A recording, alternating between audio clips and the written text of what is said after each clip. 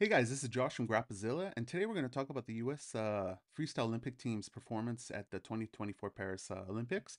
A lot of people are talking about it because it's the first time in 56 years that the U.S. didn't take a gold medal within freestyle wrestling. By the way, if you see me doing ticks, I got Tourette syndrome, so can't help it, okay? So let's go. I'm going to read a lot because I have a lot of thoughts that I put down. And listen, in the comments, let me know what you think. You might not like some, you might do, but these are my thoughts. And hey, let's get the discussion rolling. So first of all, the U.S. still got two bronze medals and a silver. Okay, let's talk about that.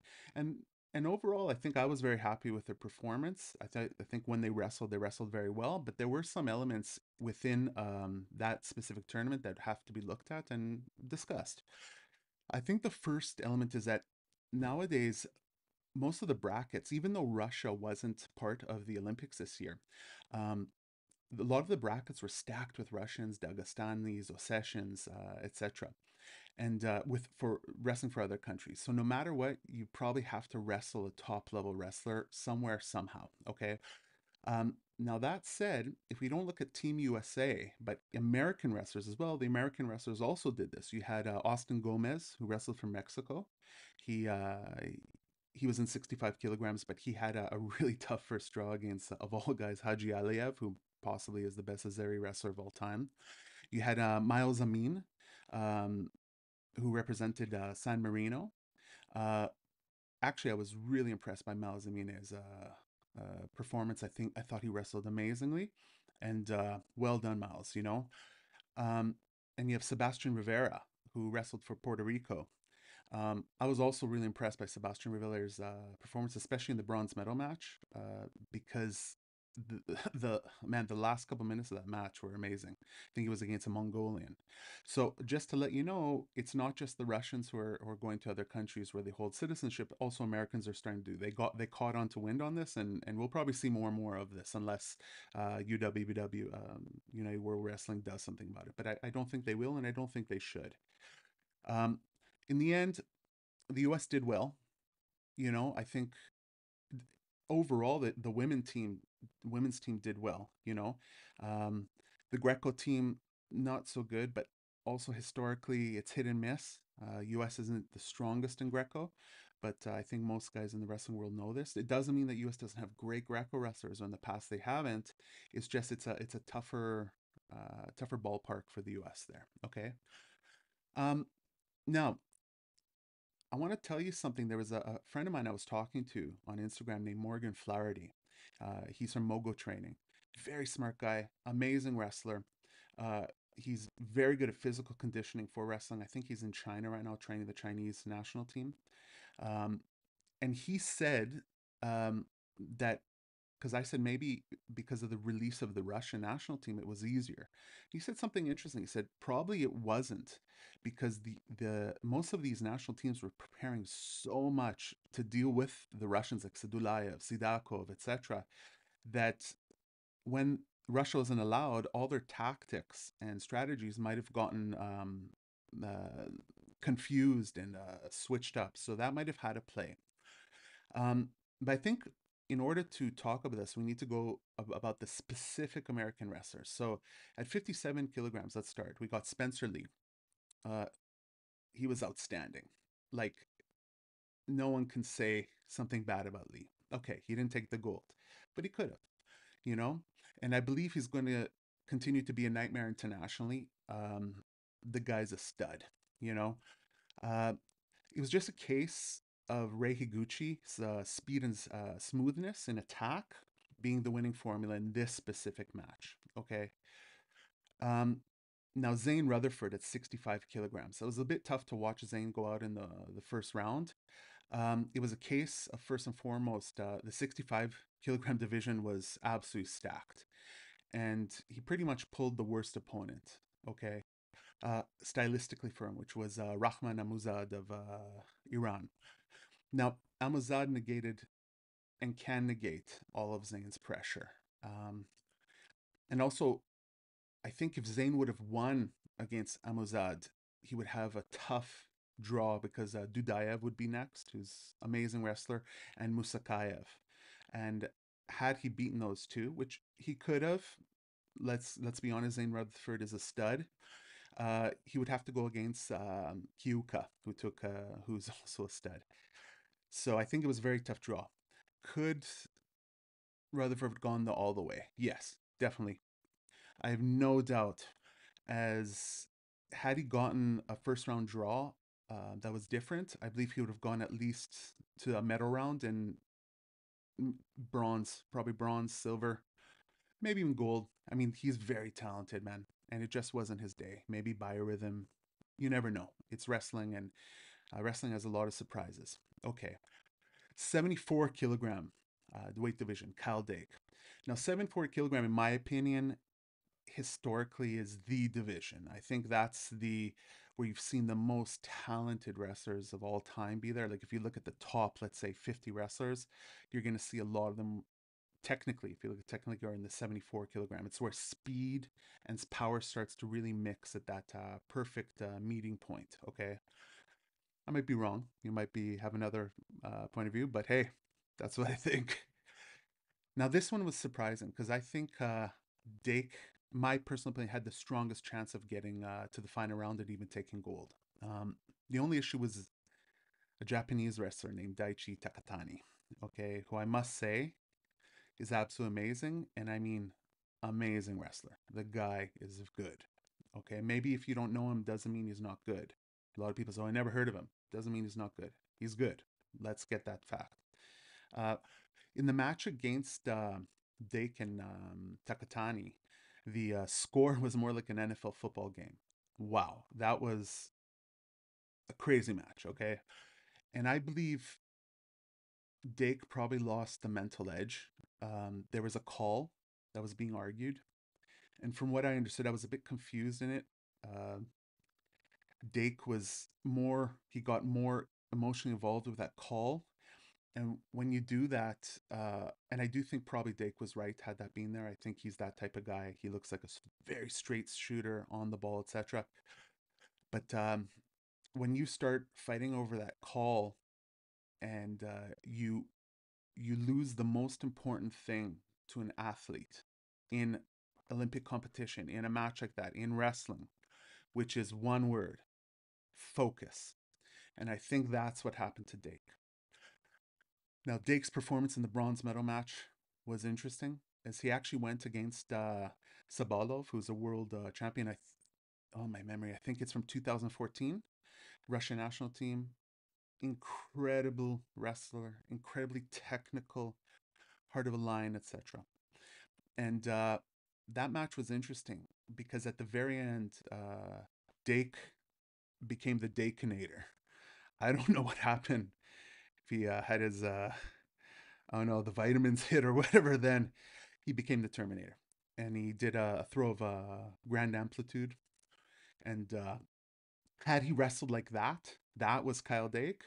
I don't think there's anyone who can stop Dake. I mean, the guy, if he wrestled like that, gold, no problem. I mean, in my opinion. Now, let's look at Aaron Brooks at 86 kilograms. This was an interesting one, of course, because he beat David Taylor to make the US team, etc. And David Taylor was probably, out of all the American wrestlers, the most favored to take a gold had he gone, etc.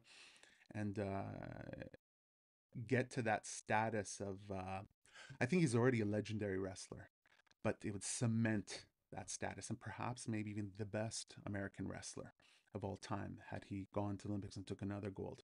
Of course, there's other guys like John Smith. You've got that Bruce, my boy Bruce Baumgartner, my personal hero when I was a kid. Uh, but yeah, it's there. So Aaron faced two very tough wrestlers to start, especially the Japanese wrestler Ishiguro. But Brooks beat him 11-1, and Brooks looked looked very very good. Now Brooks went into the semifinal against Magomed Ramazanov. Okay, now you got to understand, uh, Ramazanov is an extremely good wrestler. Uh, Technically, he's sticky. The guy is top of the top. Like, people don't understand how good Ramazanov is, okay? And the reason I'm saying this is to first give Ramazanov the credit, but also for people to understand how good Brooks is, okay? Now, Brooks and Ramzan have gone to that parterre position at the very end, and it just happened that those kind of positions for anyone from Dagestan or Ossetia, this is where they really rock. Okay, and it was one of Ramazov's strongest positions in order of solving. Okay, and Ramazanov used his technical ability, his grit and resilience to score on Brooks in the final seconds of the match in a memorable win, and thus going off to the finals where we all know Ramazanov took gold against Yazdani. Okay, now had Brooks been able to hold off Ramazanov and get to the finals, I really believe Brooks would have given Yazdani an extremely hard match, even if Yazdani had not had an injured arm. And I think Brooks probably would have beaten Yazdani. I think Brooks has it. I think the guy is a stud. We'll never know. The rest is history. Now, Brooks went on to win the bronze medal, and I personally think he did very well. And I think he needs to give himself a pat on the back. And I think Brooks has a great future. And ahead of him in international wrestling, he's very talented. He's strong, and the guy's a winner. You know, he's a winner. Kyle Snyder at 97 kilograms. Now, that is my favorite division. Okay, 97, 96, but my favorite's 97. Now, this was an interesting division to match because I believe had Snyder pulled a different draw, he would have had a good chance at taking a bronze, maybe even silver. I personally don't think he's technically at the level of the current top dogs at 97 kilograms. And it's hard for me to say that. I'm going to get a lot of heat from this, but you got to listen to me on this. I'm not hating on Snyder. I personally absolutely love his wrestling style and his performances in the past. I'm a huge Snyder fan, okay? But I think the top national level programs coaches who aren't in the US understand his style and have built great game plans to deal with it.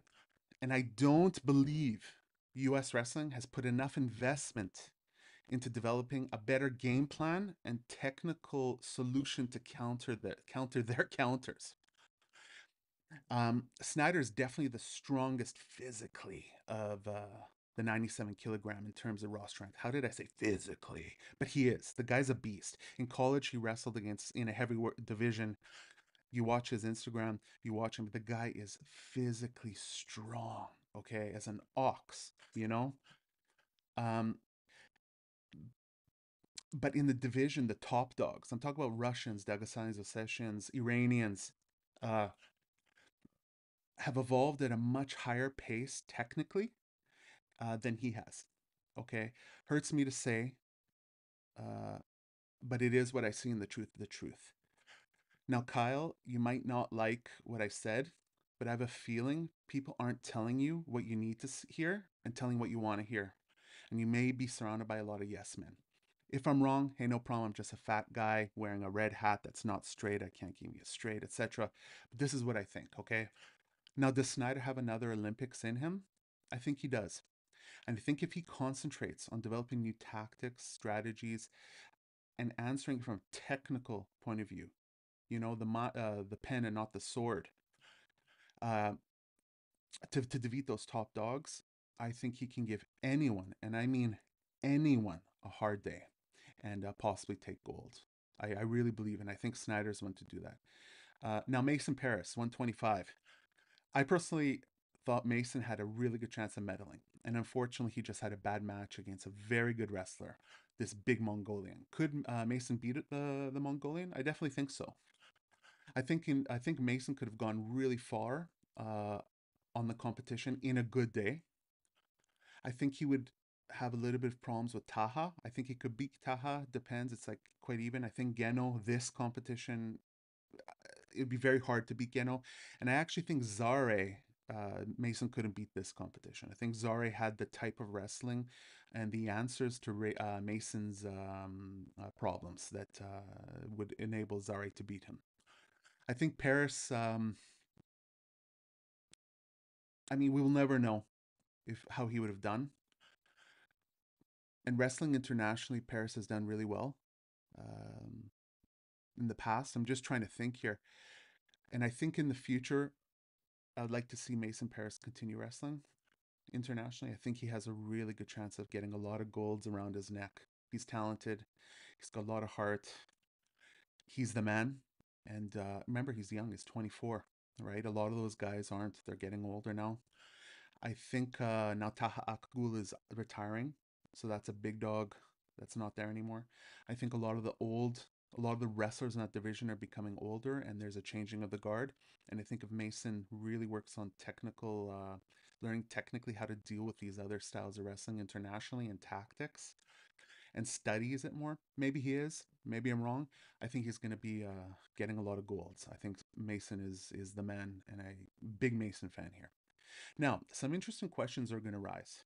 86 kilograms. Had David Taylor been there, what would have happened? I think David would take gold. I think no problem. I think it would have, even if Yazdani was there, I think David would have taken gold. It just happens that on that day, Brooks was the man. He won fair and square. And there it is. You know, that's a future. And now David is, of course, with Oklahoma State. And I think Oklahoma State's got a great future in wrestling due to that. Had Burroughs made 74 kilograms? Hmm. Yeah, I think he would probably take silver, maybe bronze. I think he would probably have a hard time with Jamalov.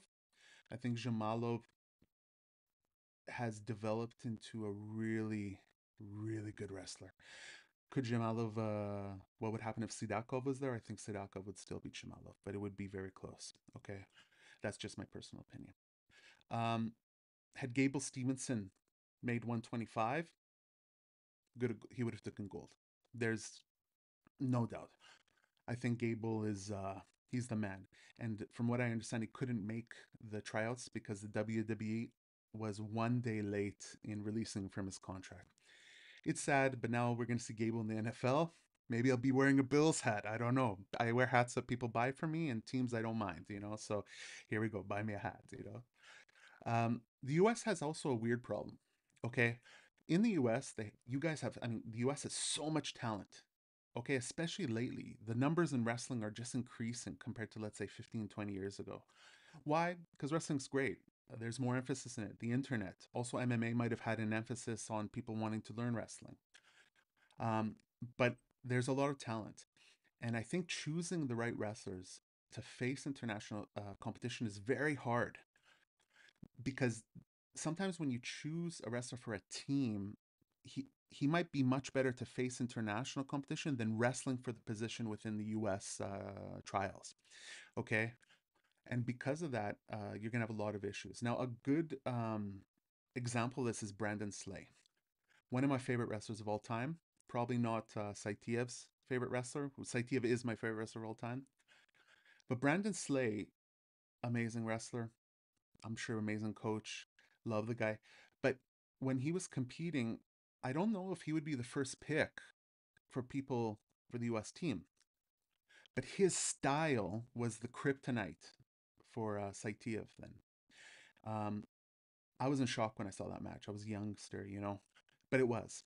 Now, he took silver medal. Of course, Leopold got caught for steroids. Thus, I mean, Brandon took the silver medal. Thus, Brandon deservingly got the gold. And the rest is there. So that just tells you that I think one of the big problems is so much talent, and they need to really understand how to pick the right guys for the international scene in freestyle. Because of course they train folk style in the U.S. You guys know that it's a great style. How do I think folk style does it impact them internationally? I think a bit, yeah, but I also think folk style has a lot of attributes that can help if they know how to transfer it into freestyle. You know, a lot of these international guys also do Greco, all like many days of the week, and they bring it into the throws. Um, my 2 cents. So, how do I think the U.S. freestyle team did this Olympics? I think they did well. I think, yeah, there were no golds. Happens. The first time in 56 years. Okay, but they had 56 years where they had golds. Doesn't mean the US is, a lot of people saying, oh, the US is, no, the US isn't over. They will still want to be one of the big three. The big three being Russia, US, Iran, and it can be either order anyways. I have my thoughts on who the number one is, but it doesn't matter. Um, the next Olympics are in the US. And I can tell you one thing. Team USA is going to come with fire in their eyes and their souls and ready to smash. If you like this video, Please like and subscribe. If you don't like what I have said, no problem. Leave it in the comments. Maybe I'm wrong. And if you like what I said, hey, leave me a comment as well. Until then, let's enjoy the wrestling. And for more grappling content, etc., let's do it. And grab, throw, and tap. Grapplezilla. Thank you very much for watching this. Bye bye.